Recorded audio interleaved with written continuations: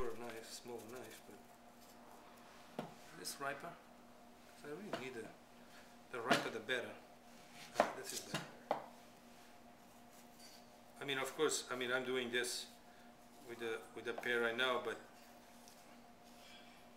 you can always have the pear sort of pre-cut, you know, and just put a little lemon juice in it and last the whole day. It'll be good.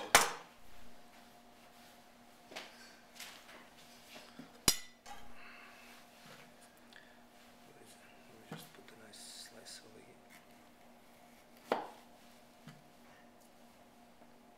This is too way big. Sorry. That's better.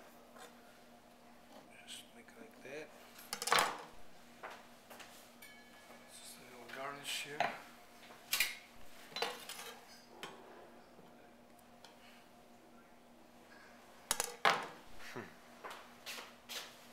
I wondered how he was going to do that. I've not seen that one yet. Well, I haven't either. It's pretty cool. I'm sorry? I've never seen anybody do that with a garnish. Oh, you know, in a mixology world they called me the Morimoto, because I'm crazy for knives. Okay, and my knives are always, I mean, extremely sharp, you know. And because of that, I like to do this kind of stuff, you know. But hey, what are you gonna do? Everybody has his own thing.